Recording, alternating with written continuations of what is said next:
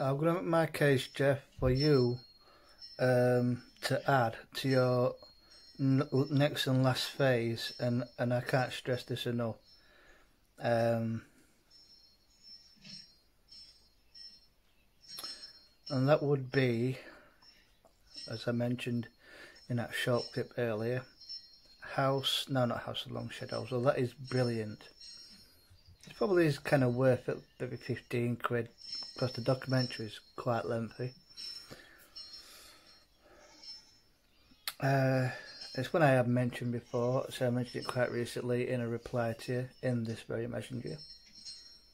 Although this will be coupled together as a film. And that is the box set, Whodunnit. Now I know it's available on Network. It was $17.99 the last time I looked, but that was a long time ago. And give or take a pound here and there, it fluctuates on Amazon. But I want to stress what a good program it is. I mean, to be honest with you, I haven't watched the first series with Edward Woodward at the helm. I watched part of an episode,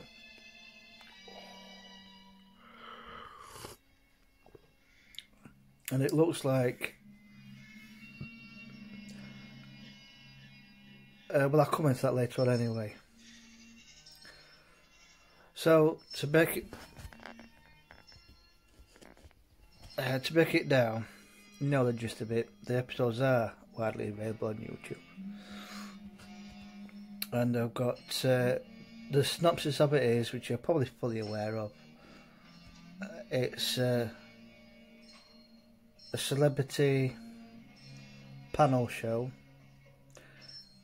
quiz show element to it, which I think has been reproduced not so long ago on BBC. Maybe with members of the public, not celebrities, but they're given a case. So I'll refer to, for this particular section about Whodunnit, which is kind of a review.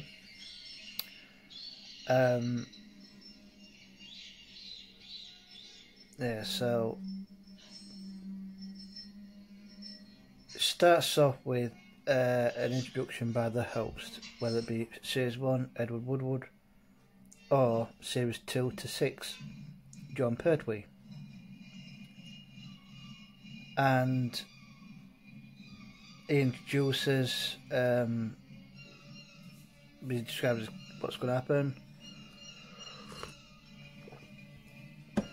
and then introduces the guest panelists, because the format does change over the next few seasons. There's 4 guest panelists. I think the ones with the most appearances is probably Patrick Mower, who got the nickname as the Bulldog, and probably this blonde lady who probably went into interior design and designed some hotels. Nice looking piece, and all called Anushka Hempel. And as Richard O'Sullivan makes a few appearances, maybe not as many as Patrick, that the two I just mentioned. Terry Scott appears in one. Lindsay Wagner, who I think was in, it's not Wonder Woman. I'm sure she was in some kind of superhero program, but it's not Wonder Woman. Maybe Bionic Woman, I think. Yeah, that's it. I think she was in Bionic Woman. She has one appearance, as does George Savalas, Teddy Savalas' brother, and obviously he died 85 of cancer. Seemed to run through family. And there's lots of people. Arthur Mullards makes one appearance.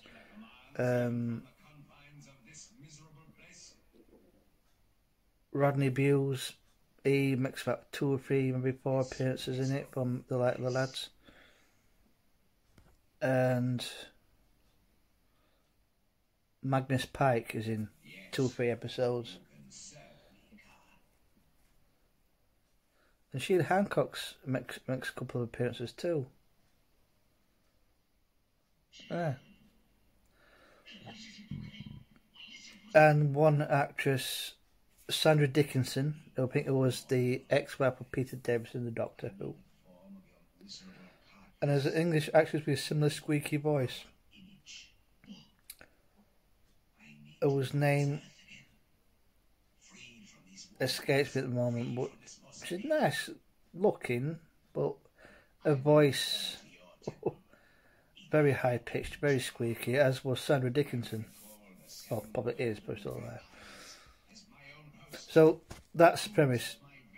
It comes on just in the first, at least the first series, first 2 series. There's all 4 people from whether arts, music, theatre, whatever. And of the subsequent series after that, they would have, I think, series 4, at least series 4, maybe 3 and 4, they would have 4 members of the audience who would had to follow it, as well as the celebrity guest panelists, which were also 4. And the audience write down clues and spotted who they suspect did it. A bit like filling out a card for the Cluedo game. And then he collects them up. The format subsequently changed, probably season 5 and 6, or 5 at least. I can't remember if that's series 6, where they would have a competition in the Radio Times, and that winner would be on a guest panelist. So it went down from 4 celebrity guest panelists down to 3 plus the Radio Times winner. So they dispensed with the 4 members of the public sat at the front of the audience queue. So I think the last series they made it away with it altogether. The winner, as regarding members of the public, would win a prize. Now the first 3 series, it was in like an A4 picture frame. There was a magnifying glass with the Whodunnit symbol, obviously in the paper with like a cutout of the fab. So they win a magnifying glass if someone won it. The panelists would win a £50 donation to a charity of their choice. If nobody won it that week, it was rolled over. Now, because I'm not quite sure what I'm on at the moment, so I'll get it either season 4 or 5.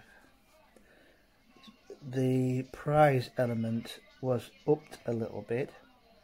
I think they were given a magnifying glass and 1 item from the props used in the reenactment from the crime episode. So it could be a clock, could be anything used, 1 item used during the reenactment part. I think plus the magnifying glass. I might put a spoiler out, a tweet out to see if any of these magnifying glasses from Whodunnit are still available, or were just chucked up, because it's memorabilia now. Surely somewhere there has to be one of these framed magnifying glasses from the Whodunnit TV show. Be nice, especially if any of the props that they were allowed to keep are still knocking about.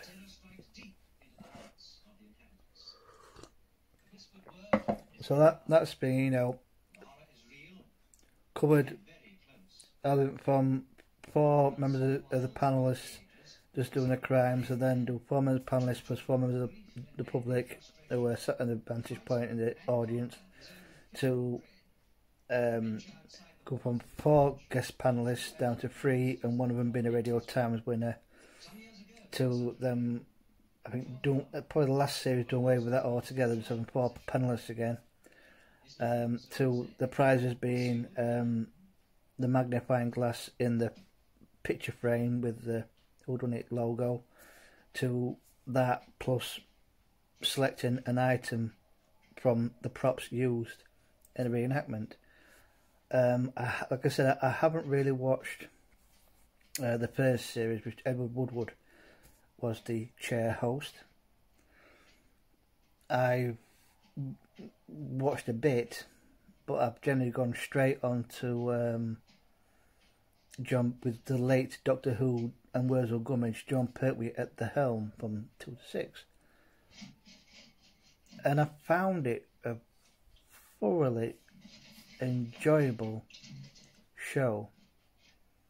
But in parts, I mean, this will be the part 3, which I'll send to you, Messenger.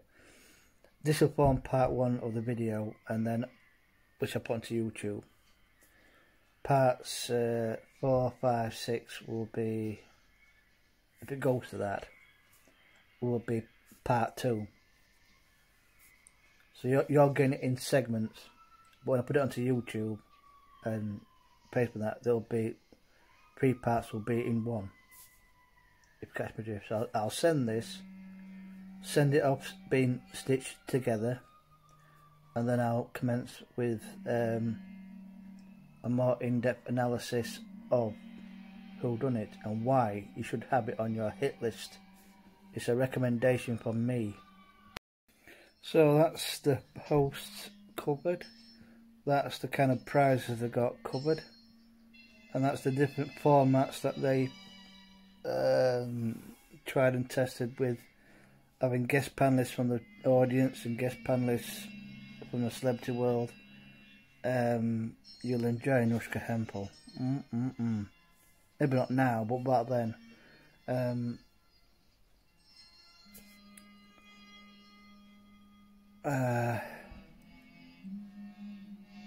Now they've changed it around, and the guest panelists had £25 or £50 went to a charity of their cause if it wasn't the road over. So the basis of enjoying Whodunnit, like I said, I've yet to tread into series 1, which is where people would normally start. You know, where do you start? Well, at the beginning. But because the clips I'd seen on YouTube for the, as you called it, should call it, Jeff Horn's YouTube test,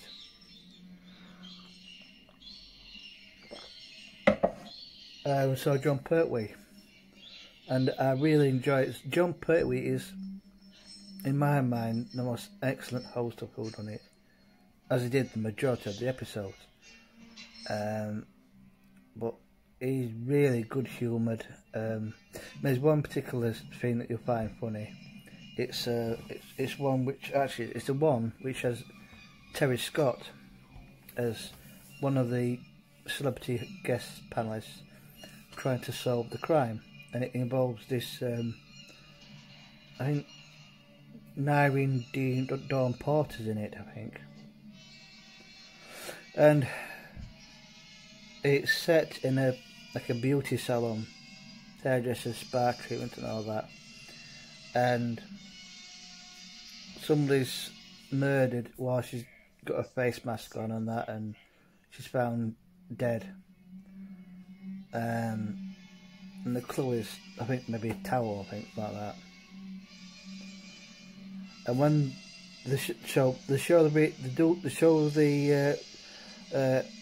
how the person was murdered or killed, and then, oh right, And the police turn up, then do-do-doom, do-do-do-doom, do-do-doom. And then it cuts to the studio in which John Pertwee says, right, we're now at Mardi Gras beauty parlour.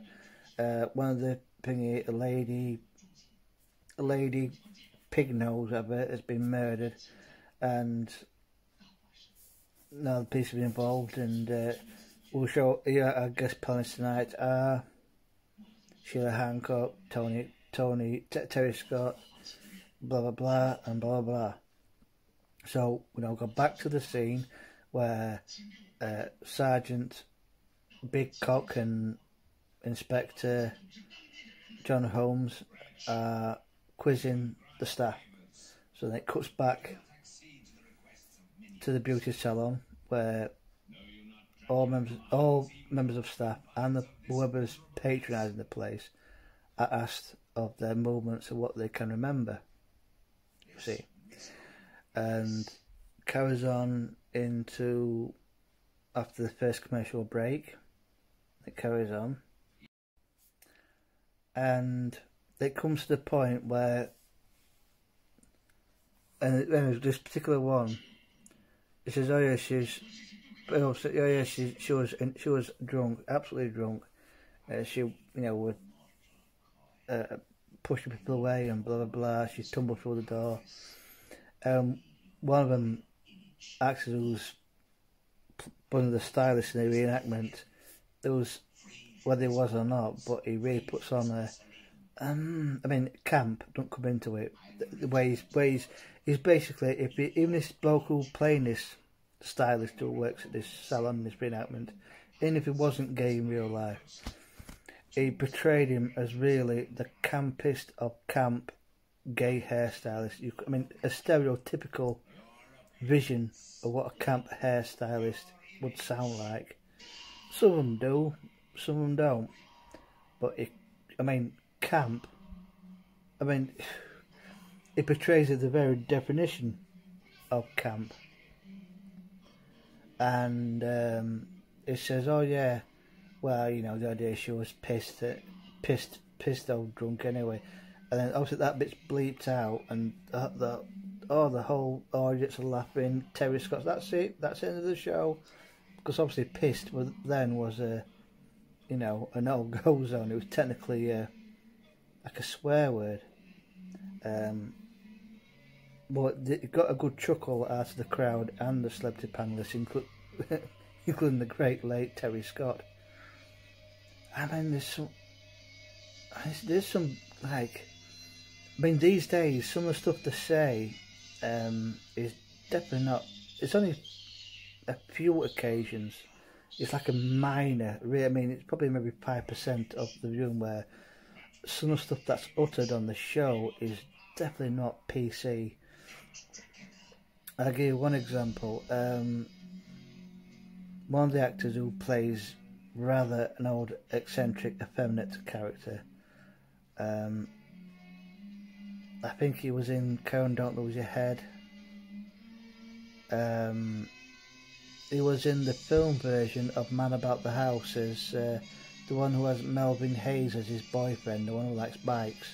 If you remember the film version of Man About the House, and you remember the one who has Melvin Hayes as his boyfriend, who's mad on motorbikes, him. You recognise him in a lot of films, carry-on films and stuff. And this is one where it features Christopher Beanie, Stephen Yardley, who was in Howard's Way, and his real-life wife, Janet. I can't remember them, but she was also eventually in Howard's Way with Stephen Yardley. And they're basically these jurors that have been called back to this reunion by this mysterious message. And basically the bloke that they convicted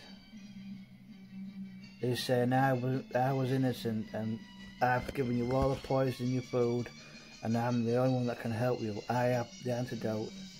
and basically one by one they all, well, one of them dies and one of them is seriously ill. Then that's it. Then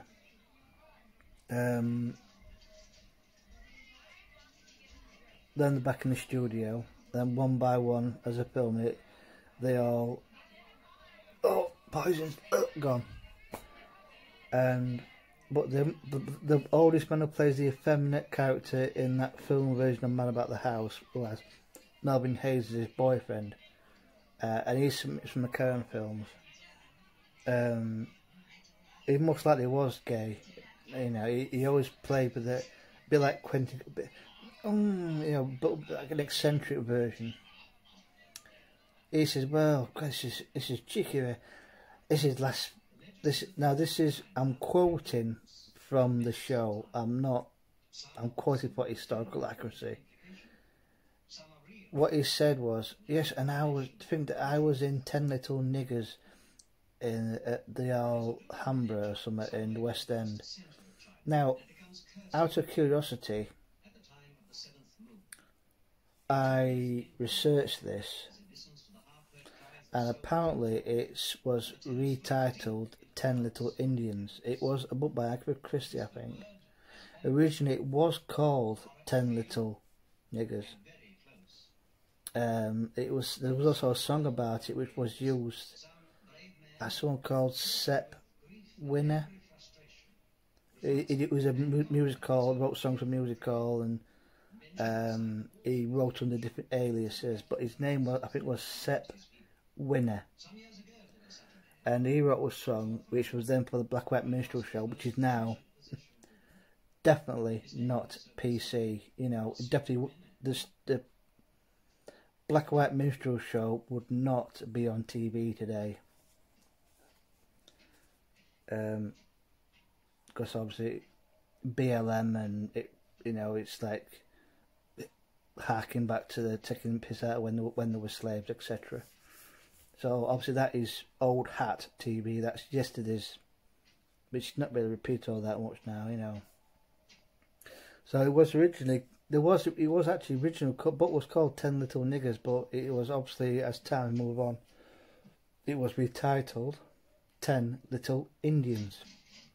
Now you can Google that. I'm just quoting from an internet source, and I thought, ooh, Jesus, how they get away with that? But I don't think it wasn't meant at all in any racist way. You know, it wasn't like the word. You know, it was not a racist or derogatory term as it was used. It was referring to a play and a book by Agatha Christie, but was in time retitled. The N word was replaced by Indians. But there was no racist overtone to it. It was one little sentence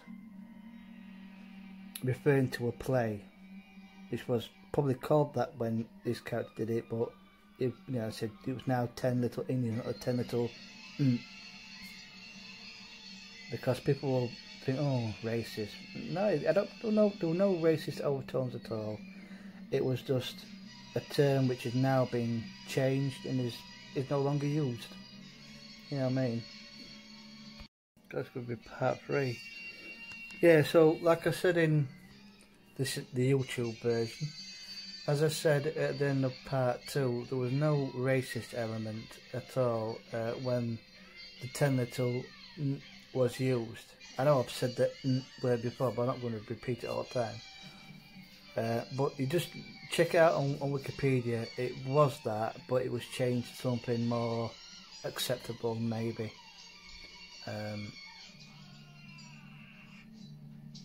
But the whole story's good, you know.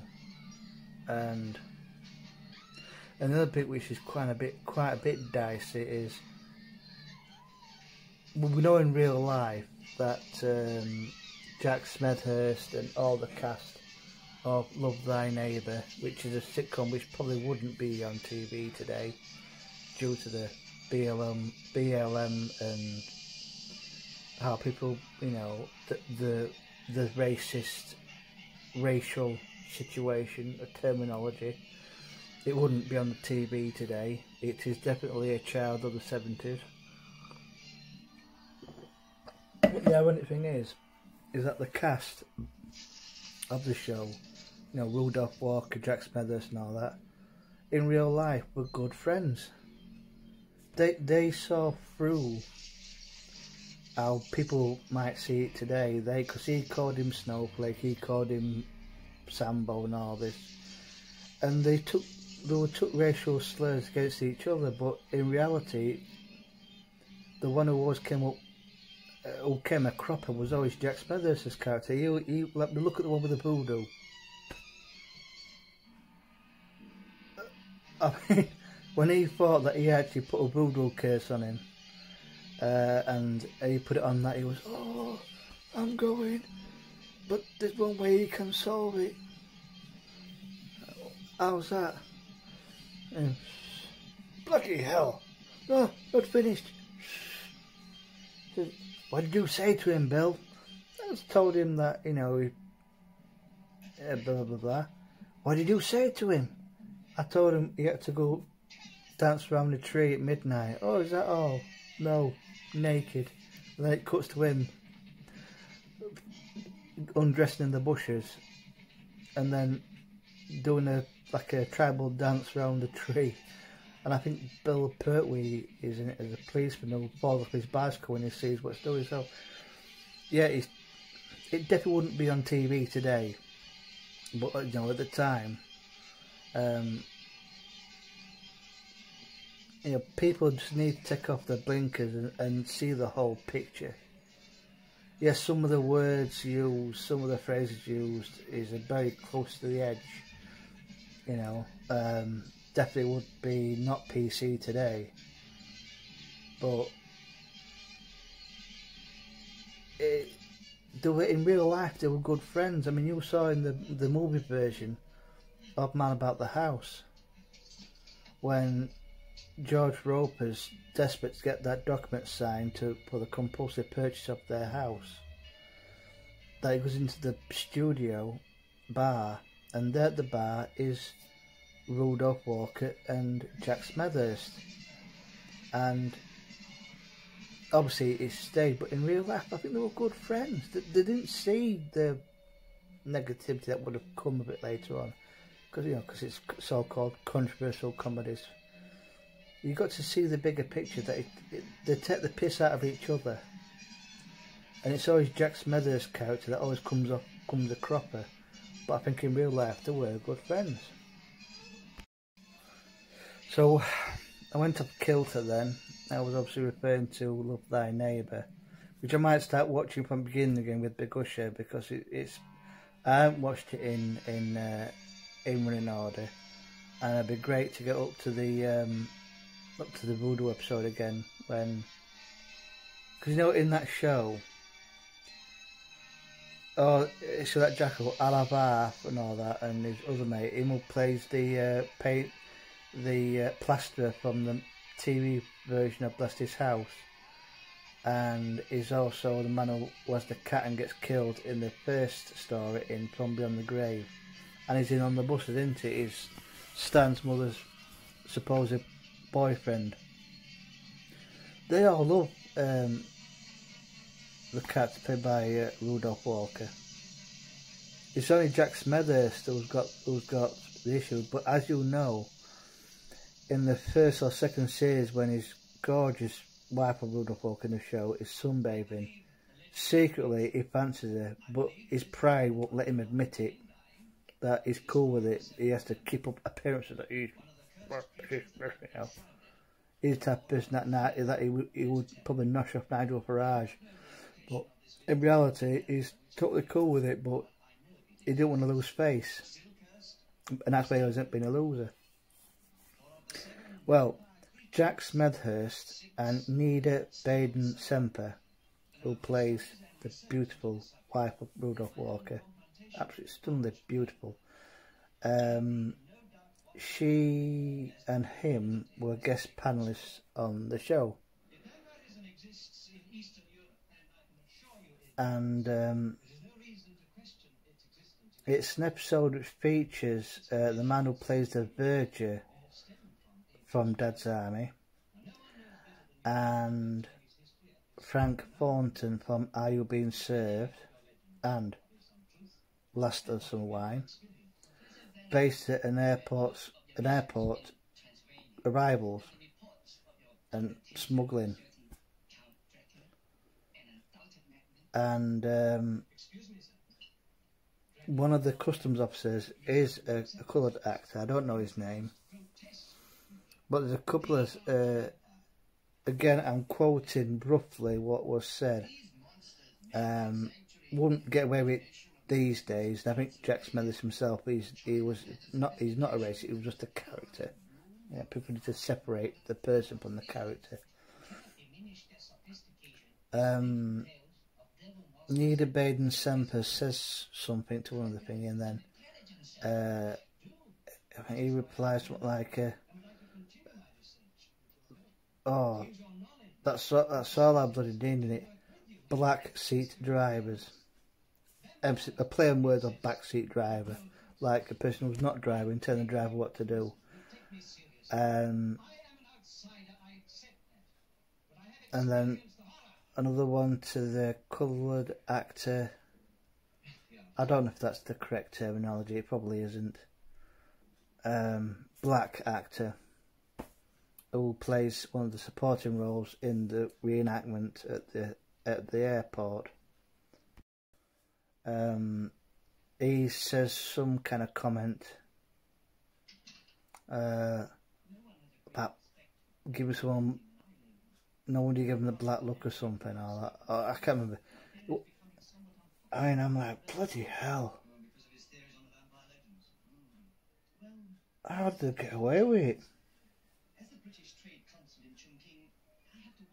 Probably now, if that, I mean, that's the controversial part of it in a way, but again, I don't think, seriously, I mean, obviously some people will say, oh, disgusting.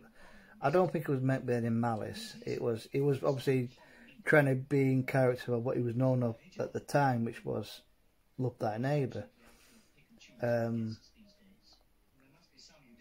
But that aside, right, Whodunnit is an absolutely fantastic show. I mean, the bits that I've kind of harped on about, the one with the effeminate actor who was in the movie version of Man About the House with Melvin Hayes as his boyfriend, quoting that play was in 10 Little... but he was correct. It was called that, and he's been character. That's what it was called. But obviously, afterwards it was renamed 10 Little Indians. That's just one little line. You know what I mean? And the Jack Smethurst with Nina Baden Semper episode, we want to feature Frank Thornton and the man who plays the verger in Dad's Army. There was two little throwaway lines. That's all. Obviously, these would not be quoted today in the current climate, you know. But if you just overlook that, the whole series is excellent. And I think I will finish off with